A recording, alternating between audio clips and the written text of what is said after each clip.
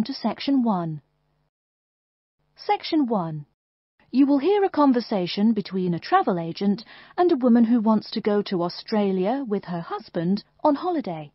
First, you have some time to look at questions 1 to 3.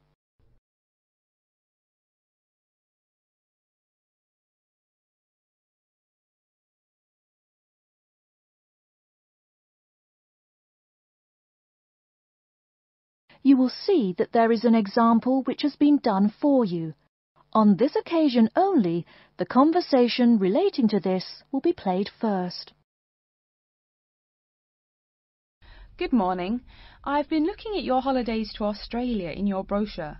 I'm thinking of going during the second half of next month. Good morning. As you can see from our brochure, we offer a wide variety of packages to various destinations in Australia. Is there anything in particular that interests you? The woman says that she has been looking at the holidays to Australia in the brochure. So, brochure has been written in the space. Now we shall begin.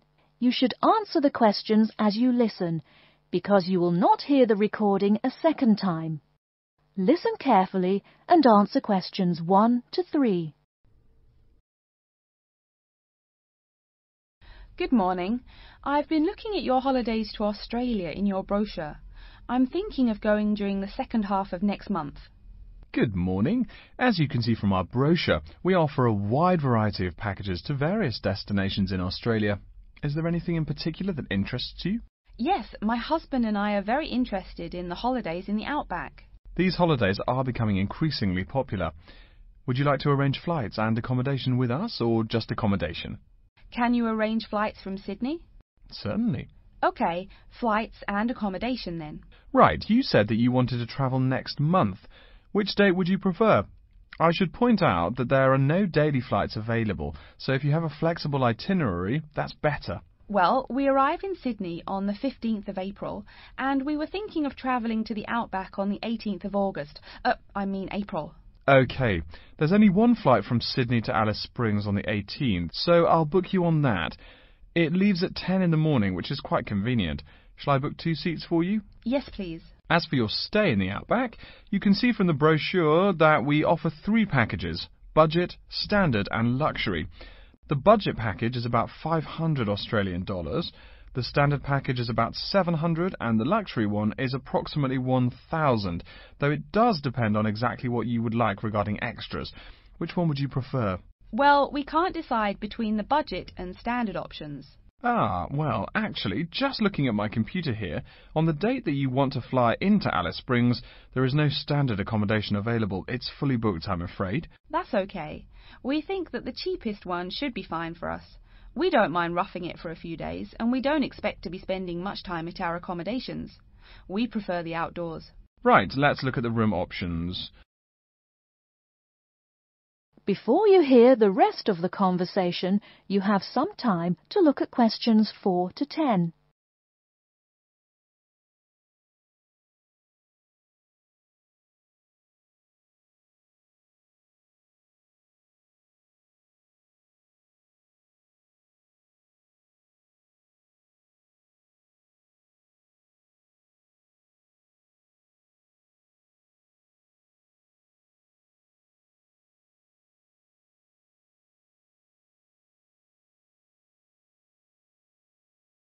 Now listen and answer questions 4 to 10.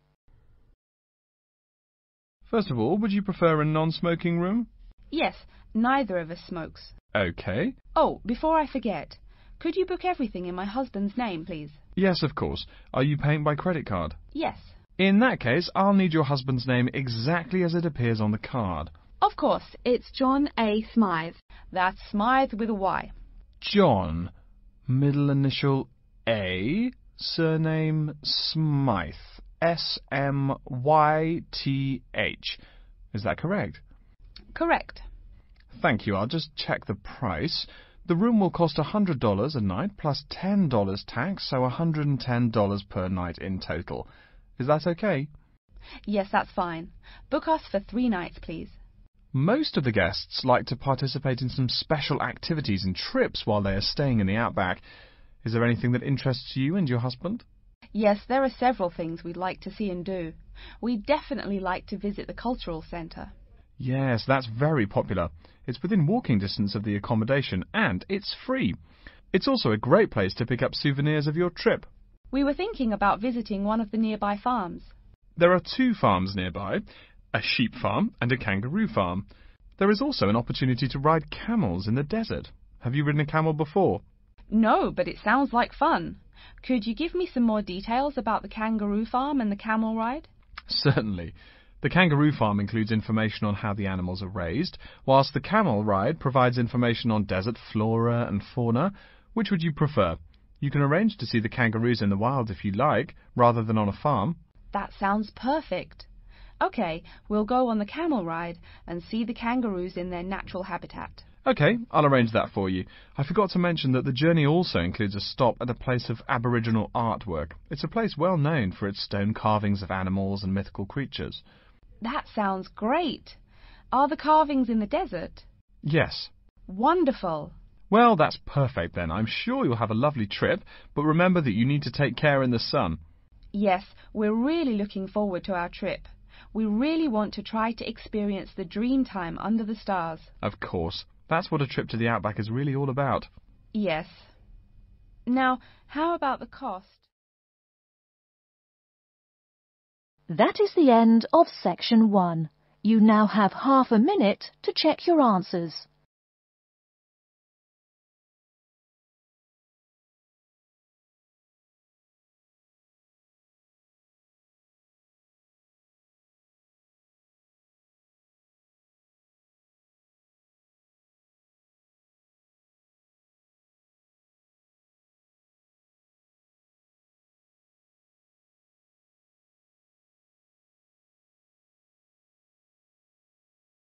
Now turn to section 2.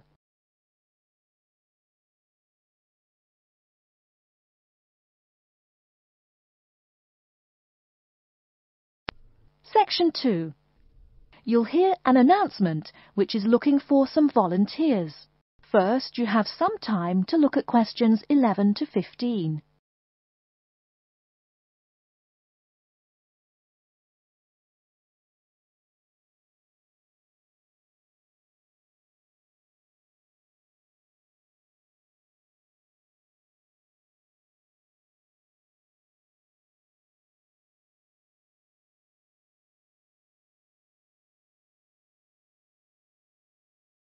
Now, listen carefully and answer questions 11 to 15. Continuing our broadcast of public service announcements, Worldwide Helpers announces upcoming vacancies for a number of volunteer worker positions. All applicants must meet the following requirements. First of all, applicants must be over 18 years of age. The company apologises, but there can be no exceptions to this rule. Second, persons interested in these positions may not have police records. Minor traffic offences like a parking ticket are, of course, no problem. But, and I quote, past and present drug users and sex offenders need not apply. The employer will, of course, check with the police to verify your clean record. In addition, applicants must supply references from past or present employers or teachers along with their recent CV. These references must testify as to the applicant's work habits and/or character. Remember, these are references from employers or teachers. A note from your dear old mum won't do. Worldwide Helpers assures me that they will contact these references to confirm they are genuine. Although all positions are volunteer, the employer will reimburse some of your expenses. For example, they will pay for transportation to and from the job site. Aside from that, the cost of phone calls is covered. Before you hear the rest of the talk, you have some time to look at questions 16 to 20.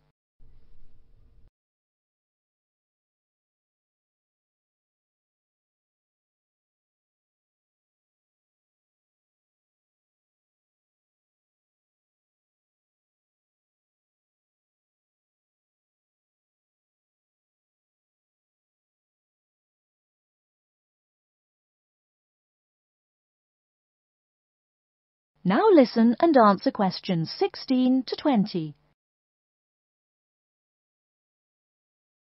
As for the positions themselves, there are 3 types. The first involves assisting persons confined to wheelchairs.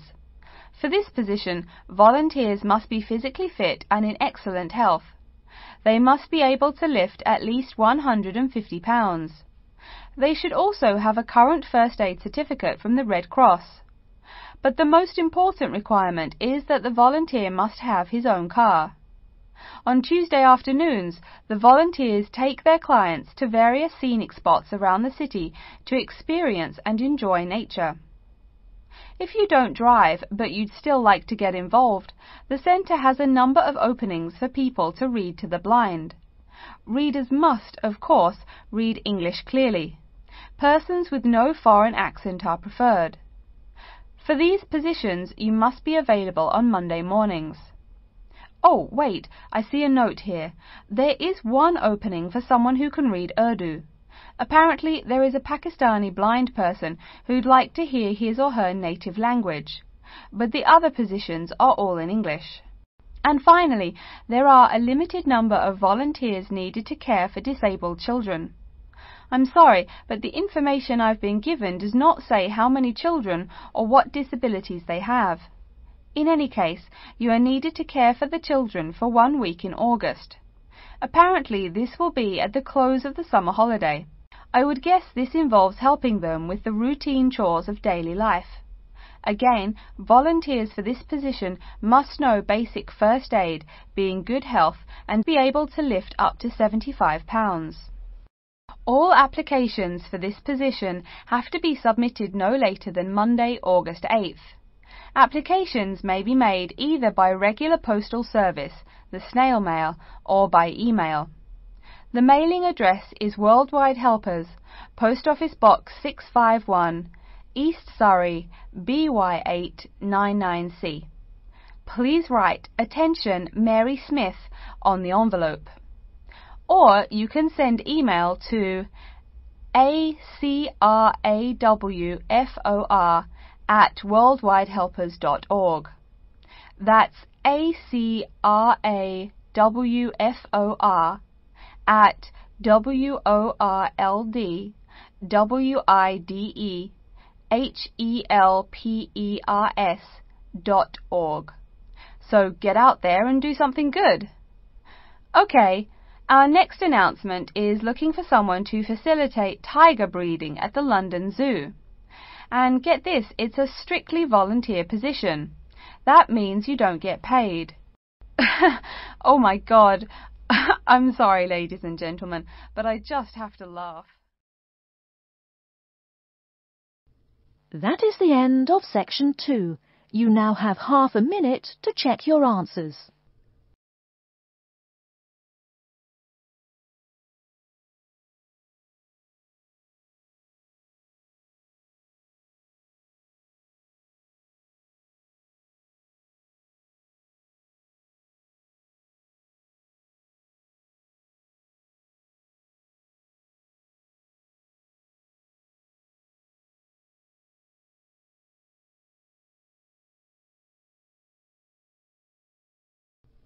Now turn to section 3. Section 3. You will hear a student called Pete talking to his classmate Dave about the presentation that he will give on environmental science. First, you have some time to look at questions 21 to 25.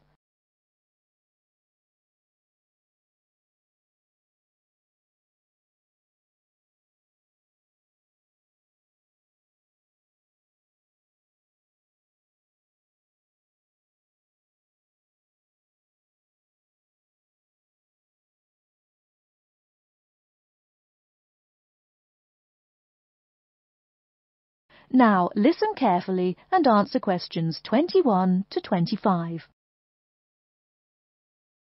Are you just leaving the library now?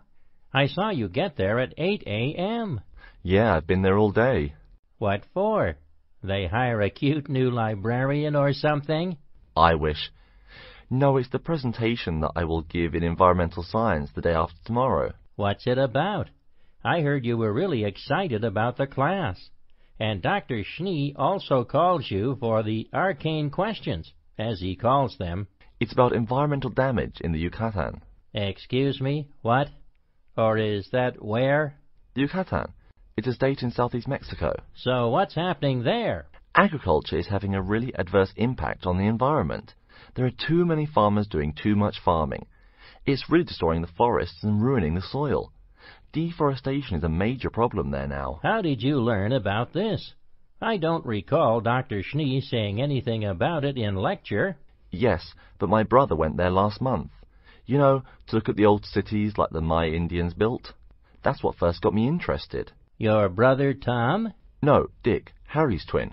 Anyway, he told me how few trees there were now, and how much empty ground that grows almost nothing. He said the place looked more like the desert than jungle in some parts.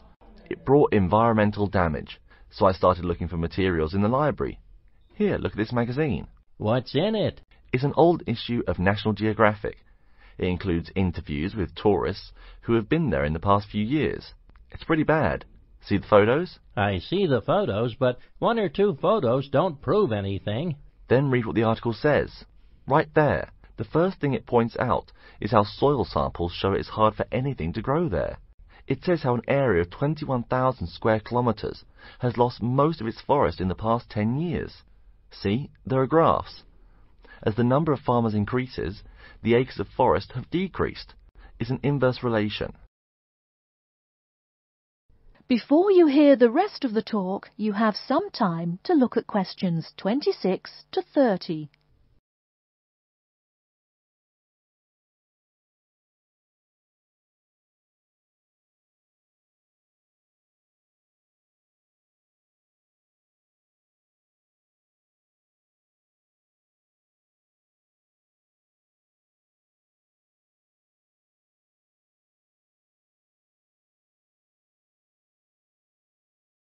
Now listen and answer questions 26 to 30.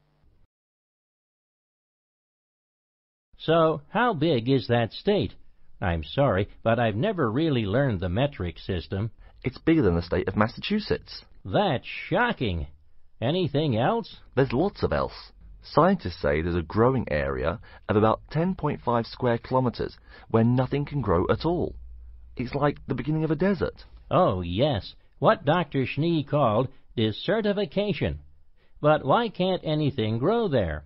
I've never really studied soil chemistry. I'm just starting to look into that subject, but my sister Marie is a geologist, and she says the problem is that the soil has too much saline, with no plants helping to adjust the chemistry. Apparently, that's a common problem with soil types throughout the areas with rainforest. Once you lose the plant cover, it's difficult to bring it back. Reforestation is almost impossible, even if the land is not being used for other purposes. Wait a minute. What is saline? Saline is salt dissolved in water. Scientists who have gone there have taken measurements. They do this by gathering a sample of the soil and running a simple test that shows the ionization of the solution.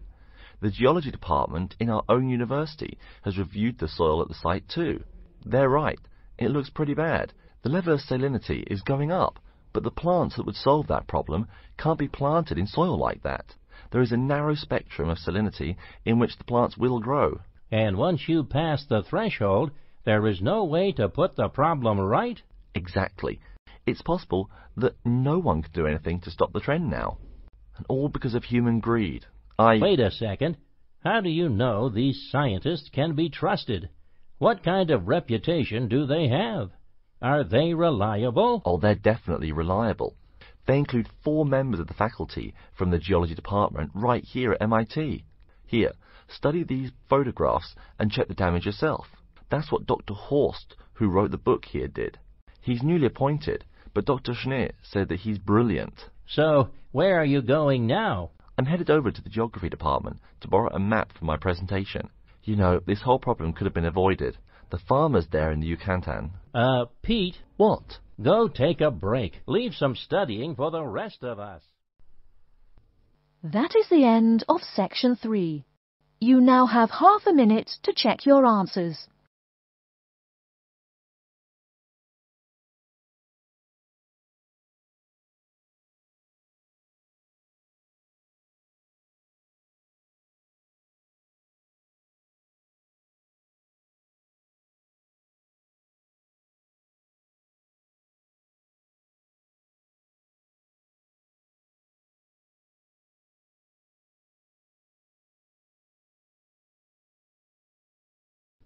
Now turn to Section 4. Section 4. You will hear a lecture's introduction to Insect Biology 101. First, you have some time to look at questions 31 to 40.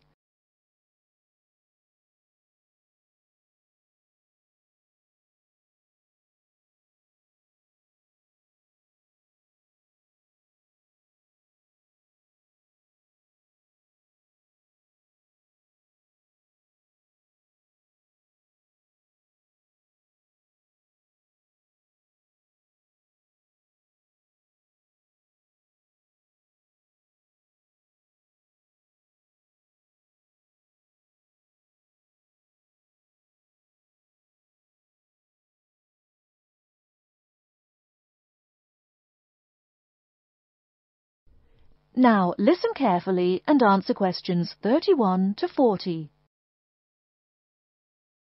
Good afternoon and welcome to Insect Biology 101. I'd like to begin this course with a few remarks about good insects and bad ones. Bugs are all around us, and that's both a benefit and an annoyance, sometimes maybe even serious harm. First, let's talk about the good things that insects do for us. Probably the most important insect for humans, and maybe for all other life, is the bee. Bees help plants in the process of pollination, and thus are necessary to most flowers and fruit-producing trees. That is, they carry pollen from male flowers to female. If it weren't for bees, we'd have very few food plants and no fruit either. In fact, there would be no we. No less a thinker than Albert Einstein pointed out that, without bees, humanity would be dead within a year or less. We'd starve. It's that simple. That should maybe make us just a little humble. A little less dramatic is the fact that bees also make the honey we eat. Moreover, they produce beeswax, which is useful in candles and is also used as a first-rate furniture polish. Sure, these may not be vital to our lives, but they can serve as reminders of how important bees are. That's a point I keep coming back to in this course. Though, in all fairness, I should point out that butterflies aid in pollination as well as bees. Now, here in Michigan, what's the worst part of summer? Yep, that's right, mosquitoes. But I'm talking about helpful insects, right? So let's look at the dragonfly first. If there were no dragonflies, there would be even more mosquitoes. Dragonflies mainly eat mosquitoes and also a few other insects. Yes, that's right. They don't just fly around, and they also help to eliminate harmful insects. So the next time you see a dragonfly, don't you dare kill it. Now, let's talk a little about those harmful insects. Take the mosquitoes I just mentioned as an example. Not so many years ago, mosquitoes here in America weren't just annoying, some were even deadly. They carried malaria and yellow fever. My own ancestor, the Confederate General John Bell Hood, lived through the worst battles of Civil War, only to die at age 38 from yellow fever. A pest, not a bullet. Well, besides the mosquitoes, in summer there is also a kind of insect that never seems tired. Right, that is the fly. Before I go on talking, I must mention an African fly called the tsetse fly, which feeds on blood and can cause serious diseases in the people and animals that it bites.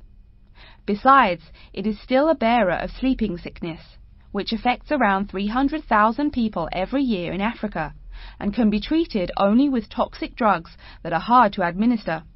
Worse still, the drugs sometimes don't work. Other insects, of course, destroy food crops.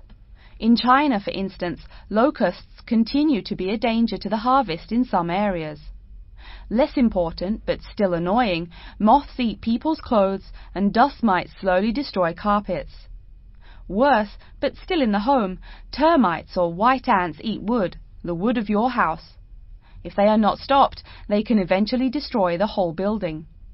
Usually they seriously damage a building before anyone even notices them. So, as we all know, insects can be a real trouble. So, what to do? You can go ahead and start killing harmful insects. In the early decades after the Communist Revolution in China, Chairman Mao encouraged the people to swat every fly they could see. Slogans on the walls of buildings called them little capitalists. But flies reproduce too quickly for this to be a long-term solution. For some decades in the West, to kill insects with chemicals seemed a good remedy. Unfortunately, chemicals can only be used in a limited area for a limited time. It's a small-scale solution. The insects come back.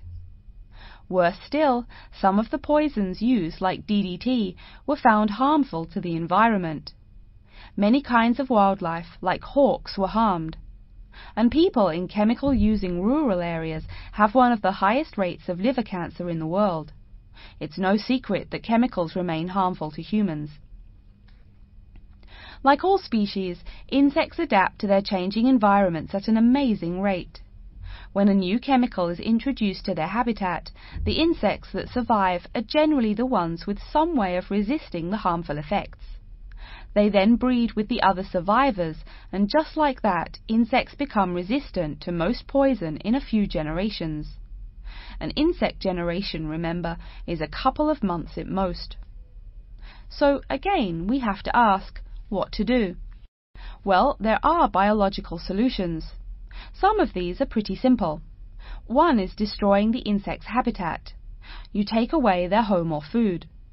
Cleaning your kitchen is the best way to prevent roaches. No garbage, no food.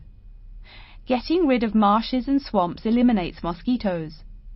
Other solutions might include bringing in dragonflies or bats in areas where mosquitoes are many. This is a cheaper alternative to chemicals. Biological methods like this also bring no extra pollution to the environment. But you have to be careful. If you change the environment too much, you might be hurting other forms of life accidentally. One recent method of controlling insect populations involves interrupting their breeding cycle. What does that mean? It means birth control for bugs. Insects are provided with food that makes them unable to reproduce. Since they can't have babies, the population disappears, or nearly so. And since no young are born, resistance is not a problem, with no young insects developing increased resistance. Interrupt the life cycle, eliminate the bug. It's clear that we must have an understanding of the life cycle of the insect. At least, that's the plan. We'll go into more detail as the course goes along. Now, I will stop here to see whether you have any questions or not. That is the end of section 4. You now have half a minute to check your answers.